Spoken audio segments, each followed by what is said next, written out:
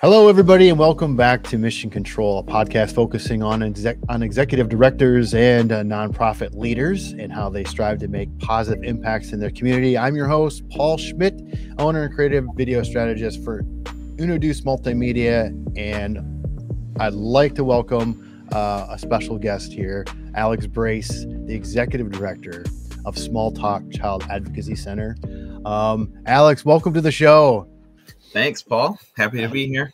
Oh, it's awesome. I know that we've tried a couple times to get you on the show. We're finally here. This is awesome. Yeah. This is great. Yeah, I'm super excited. It should be great.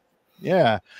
Now the name of the show is obviously Mission Control. So how we want to start this is with your mission. What is the mission of Small Talk? Yeah. So our mission is to provide hope, healing, and justice to children who have been impacted by child sexual and physical abuse.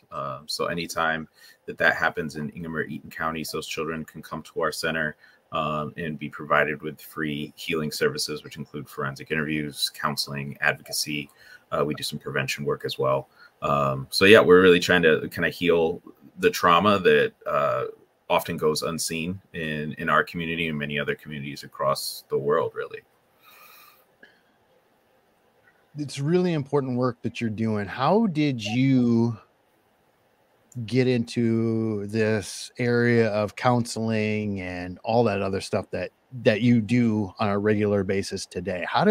What sparked your interest in getting into this world? Yeah, that's a great. I love answering this question because it's a really funny story to me. So I'm a Lansing local, so I grew up in Lansing. I graduated from Sexton High School in 2004.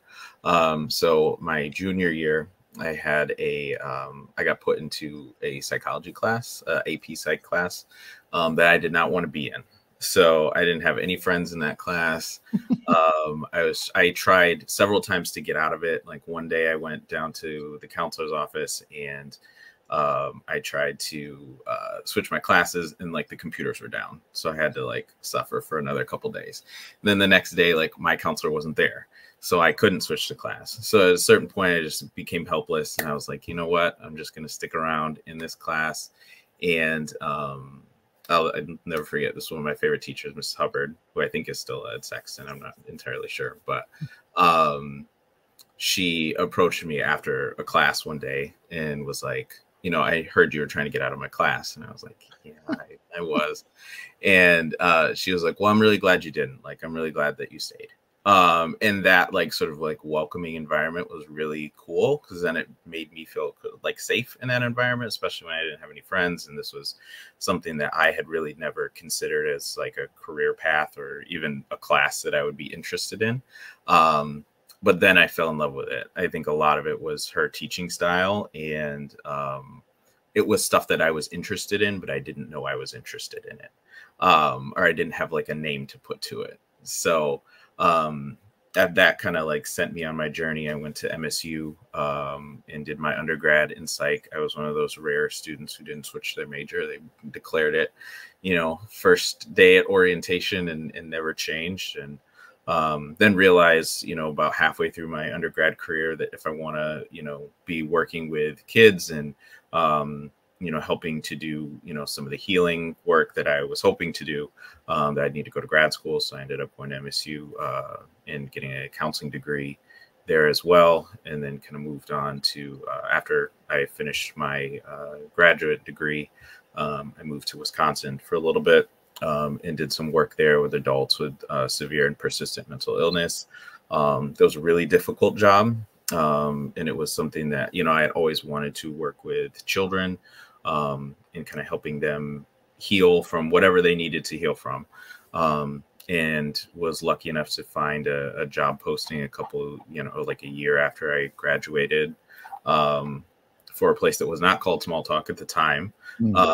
But it would get me back home and I'd get to see my mom more often and be able to do some work directly with kids, some therapy work. And then, you know, from there, I stayed at Small Talk. I've been there since it was, since its inception in 2011, and then became the executive director in 2015, I think. So I'm going on 9 years in that role now. But it's difficult to say that it's like really great work, because it's not something that I think any of us are really want to have to be doing. I think I'm sure with many of the guests that you've had on, Paul, they probably feel very similar. None of us really want to be doing this kind of work, but I think as long as it continues to be a problem, like, I'm really, really grateful that we have an organization like this in our community that can have the kind of impact that it does. It is amazing. It's a very gratifying work. I'm going to back up on a couple things that you were talking about. First of all, what was it about? Or let's go back to, you mentioned that you were in Wisconsin for a little bit, working with more adults at that time, and you said it was really difficult. What was difficult? I think what was really challenging about that was sometimes the way that you kind of identify success is a little bit different. I think especially in this, maybe in the specific setting that I was in. So when we were doing a lot of more case management pieces of it, so it's a lot of like making sure that our clients are taking their meds and that they're getting to their appointments. And there's a lot less, at least in the environment I was in, a lot less sort of goal setting. And it was really more about stabilization, not necessarily about like helping people to thrive.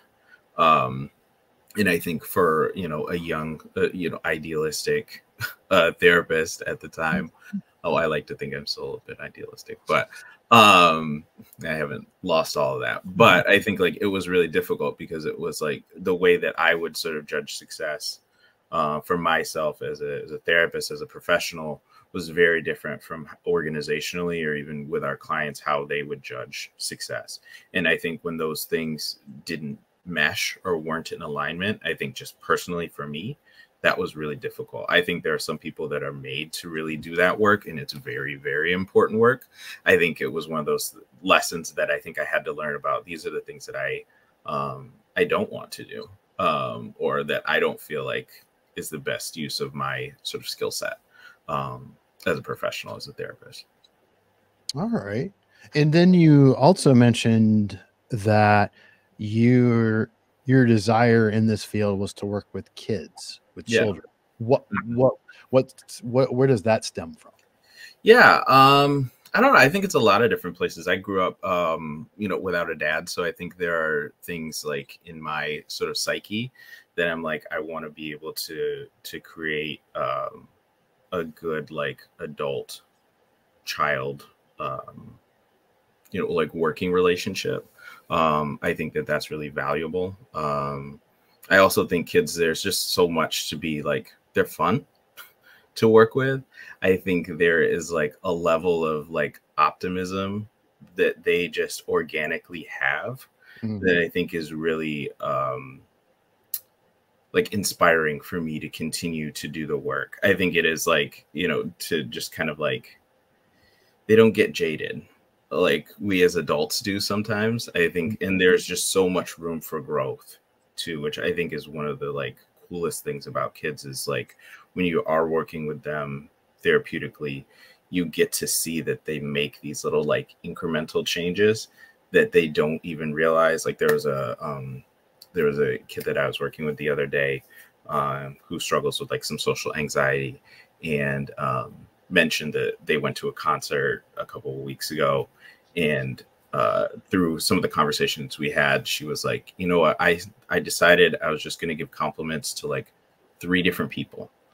And she was like, it was really scary, and I did it, and it felt great. And she kind of diminished it and was like, it wasn't really like, it was all like the same kind of person, and it was all spaces where I felt really comfortable. But we really had to talk through that and be like, that was actually like a big, like, let's give that the credit it deserves. And I think being able to be part of like inspiration for inspiring that next generation of young people who are going to do, really great work, whether it's this kind of work or whatever it is they're going to do, that they're going to live, happy, healthy lives.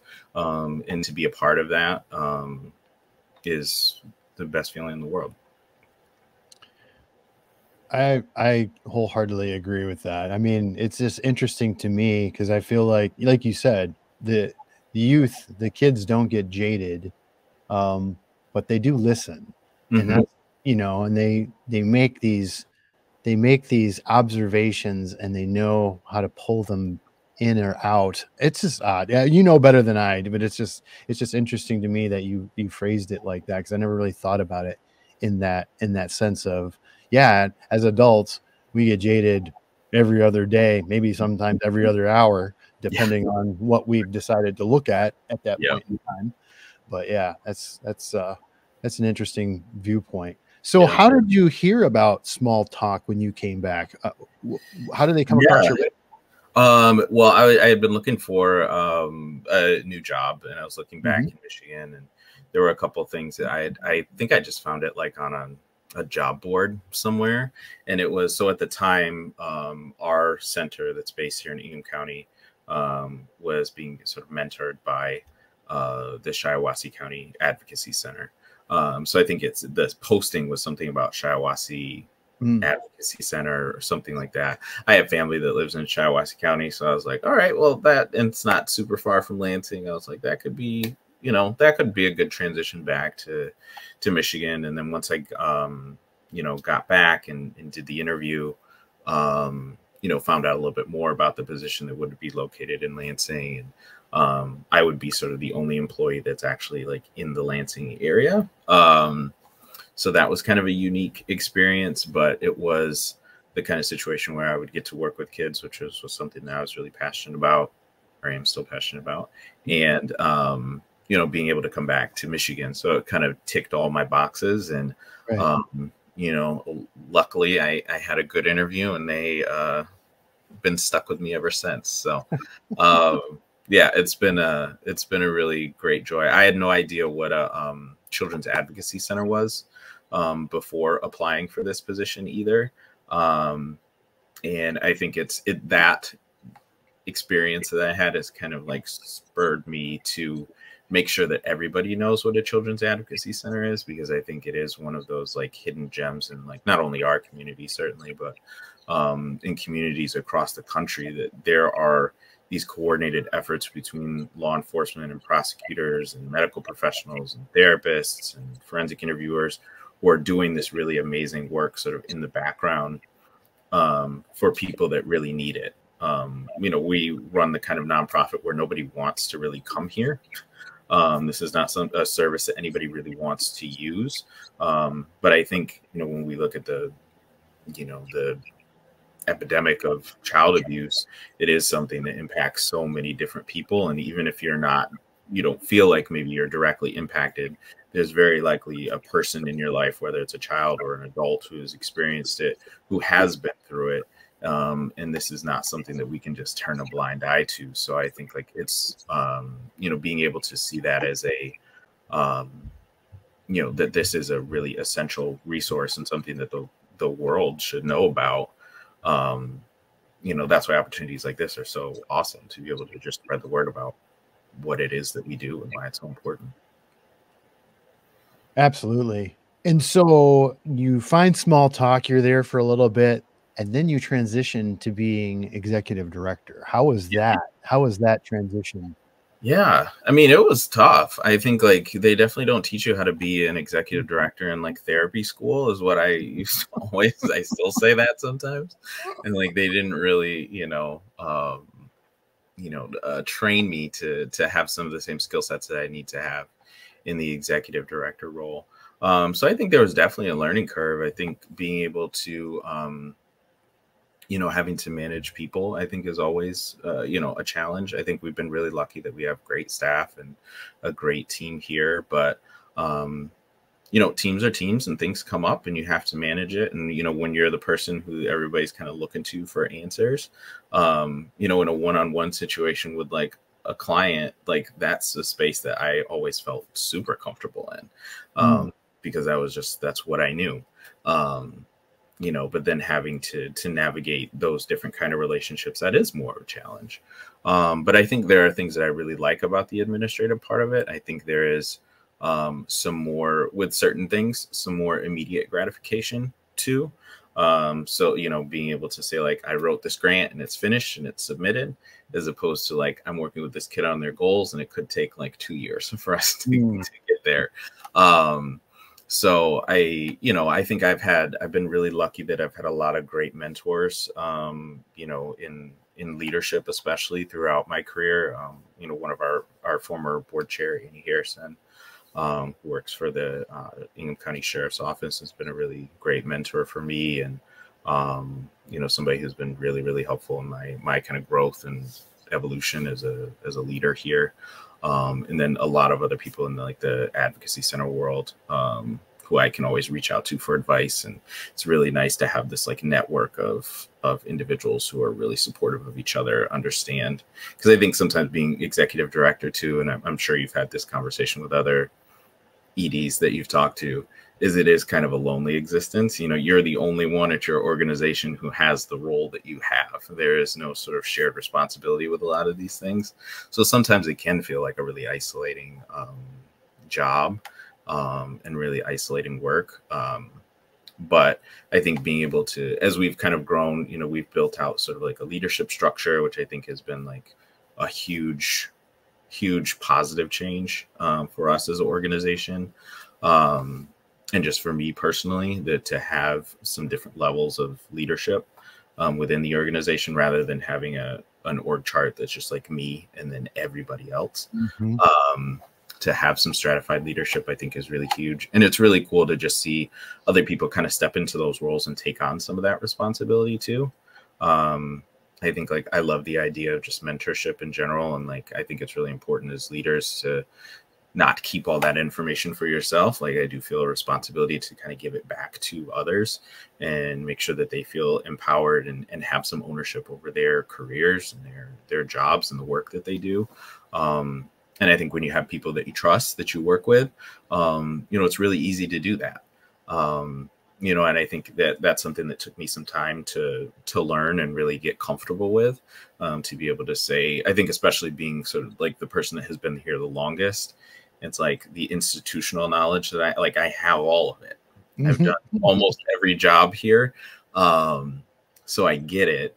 But I know for us to be a sustainable organization long term, that can't all just sit with me. It's got to be with other people within the organization. And you know, like I said, we're at a really, really awesome place right now with some really fantastic individuals who are doing really, really great work that I'm super proud to work with every day. So how would you describe your leadership style? Yeah, that's a good question. I jokingly would say like Michael Scott from The Office. I love The Office. But I'm still employed. I don't think Michael in the real world would be still employed. So I think maybe Michael Scott in his best moments. It would maybe be one way I would describe it. But I think I'm pretty democratic. I think I really value collaboration. I think I love I don't remember who said it, but I remember there was some quote about somebody, I think it was like a GM of like a basketball team or something, that was like, I really like the idea of like hiring people who are smarter than me. And I think I really like to have, you know, that when we have problems or we have things that we need to figure out, with the understanding that I alone can't be like I have to be the person who makes the final decision. But I also don't want to make those decisions in isolation either. I really want to, you know, I have people here, you know, all the staff that we have, I really value their opinions and I think they have really good ideas. And I think it would be foolish of me to not bring them in at points that it's appropriate, to be able to consult with them and get their opinions and thoughts. I think a lot of decisions that have come up have been made through that collaborative sort of conversation. So I think like this idea of like a hive mind of all of us working together to build solutions, I think is really, really valuable. So that's something that I think I really like to push, is a lot of collaboration just within the organization. Like, let's not make these decisions in isolation. Let's talk through it. Let's have some conversations. You know, I think I like to have an office that's really joyful. too. I think like, especially with the kind of work that we're doing, it would be really miserable for us to be really dour all the time and be upset. And so, like that should be our default because of the work that we do. It should be very easy for us to go right into that. You know, this work is really difficult, and then having to kind of take it home with us and have it impact our personal lives and things like that. And I don't want to have that kind of office. I want to have a joyful, upbeat office that's hopeful, you know, that sees, you know, these horrible situations that we're, you know, exposed to every day as opportunities for healing for these kids. We had a board member who recently was saying, like, you know, small talk is the best part of maybe the worst day of somebody's life, or one of the worst days of somebody's life. So if we can, you know, kind of have that same mentality of like, yes, this really sucks, and, you know, we have to kind of carry a lot of this vicarious and secondary trauma with us. You know, we should find the joy in the work that we do. So I think like really creating that kind of positive work environment, again, especially with the kind of work that we do, I think is absolutely critical. I know, like, I have really great, I am usually, this is my sort of weakness, I think, as a director. Sometimes I'll take a lot of stuff home with me. And I will have, I think we're at a really good place now where I have a lot of staff who will kind of call me out on it. Like sometimes if I'm going away for a weekend or something, and I've got my backpack on, they'll be like, is your computer in your backpack? You should probably just take it back to your office. And I'm like, you know what, you're right. So I think like that kind of like level of camaraderie and like that we're just looking out for each other, I think is super, super valuable. So yeah, hopefully that answered your question. No, it did. And it just brings me to a new one through what you're saying. With what I mean, everything that you just mentioned about what you approach on a daily basis, what the whole organization stands for and does for the community and for the people that you serve. How difficult is it to hire people to do this? Because you have to be completely transparent, like, all right, this is going to be some heavy stuff. You may not have been shown or taught this through the schooling you've done. This is real now. This is the real world. How do you approach bringing on new team members with that hanging over you? That's a really good question. I've never been asked that question before. That's a great question. I think, you know, a lot of times we're really upfront during the interview process and just letting people, like, that is a standard interview question that we ask, is that, you know, through your work here, you're going to be exposed to some things that are really difficult to hear. And I think we want to be like really upfront and honest about exactly what those kind of things are, because I think you can have this perception, I think, of what kind of things we're going to be talking about on a daily basis, but that does not do justice to the actual reality of the work that we're doing. So we try and be as open and honest with that as possible, and letting people know that, you know, like, I think it's really important when I look at somebody who's going to really do well here, it's about that person really, even during that interview, giving an honest answer too. So if there's somebody who's going to be like, yeah, that is probably going to be really difficult for me sometimes. And then talking about sort of like, you know, what maybe are some things that you do, you know, when you do encounter hard things in the workplace, what are some things that you do to help yourself cope, essentially? Because that's what we all have to do, you know, with this work. So I think that piece of it is really key. I think we have a really, really great onboarding program as well. So when we do bring new staff into the fold, they are able to, you know, we're doing a lot of checking in with them, making sure that they feel safe, they feel comfortable, you know, that if they do have things that are difficult, that they have opportunities for supervision.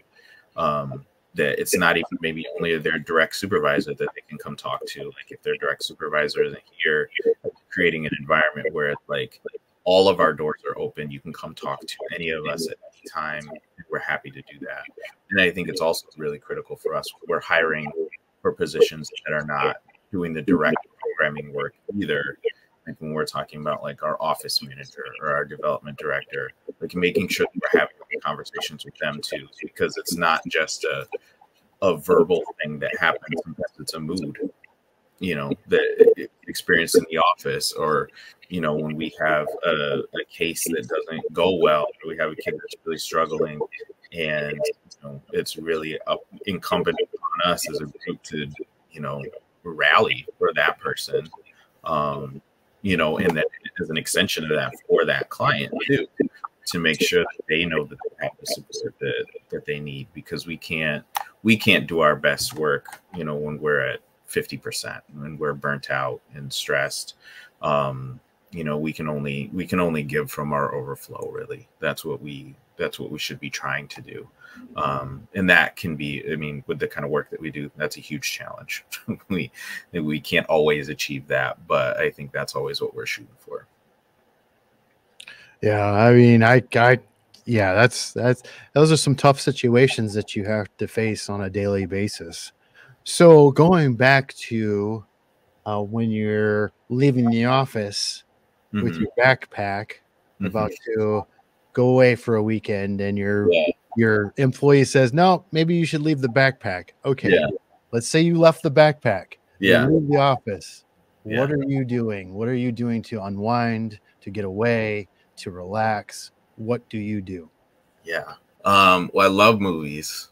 That's usually where you'll find me. If I take like a Friday off, I'm usually like at the movie theater at like noon, watching a movie. So that is my absolute, that's like my safe space. I love going to the movies. That brings me so much joy. You know, I have family at home too. So I have a wife and daughter. So being able to spend time with them is, you know, brings me, you know, just as much joy as going to the movies. It'd be bad if it was the opposite. But yes, no, I love spending time with them. You know, I think especially being a dad, it brings a lot of perspective into the work that I do now. And I think it makes me just super, super grateful, and very kind of intentional about creating a really like safe environment. And I think like maybe even, you know, just as important is being able to model some of that like healthy coping for her too. Because I don't want her to see her dad as this, you know, workaholic who like just came home and, you know, was doing work for 8 hours and then did work for 5 more hours, you know, while when there could have been time that we're spending together. So, you know, I think being able to spend time with them is a real, you know, kind of keeps me on the right path, I think, in a lot of ways. I like to write too. That's something that I really enjoy. You know, I'll go to the gym. Being able to go like bike rides is something that I really like to do. I live just off the river trail. So being able to go and take like a really long bike ride, you know, for a few miles is a really great way to kind of clear my head, and, you know, just kind of being out in nature and being able to see the sights. And it's not, you know, it's all the same path, but it's always different every time. And I love it. I think it's great. So those are a few things I like to do. Yeah. Well, I know that I could probably talk to you for another hour about your journey and the things that we've been talking about, but man, we have to close it out. So what is the best way for people to reach you if they have any more questions about you or small talk, anything along those lines? Yeah, absolutely. Well, Small Talk, you can visit us at smalltalkcac.org. We are also on Instagram and LinkedIn and Facebook at smalltalkcac. You can reach me personally. My email is abrace, ABRACE, at smalltalkcac.org. But always happy to connect and share, you know, whether it's about my story or about Small Talk. You know, again, I feel like this is, you know, other than being like a husband and a father, this is the most important thing I'll ever do with my time on this earth.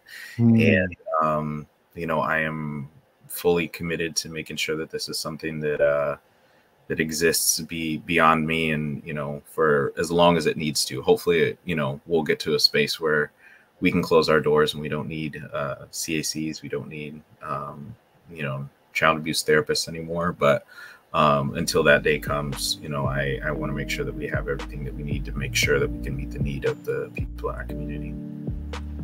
That's amazing. Well, thank you again, Alex, for taking some time and telling us about your story and listen to that journey. And you're right, it's a difficult world that you are in on a daily basis, but we're so glad that you've chosen to do this path. It's awesome. Thank you again for being on this. Thanks.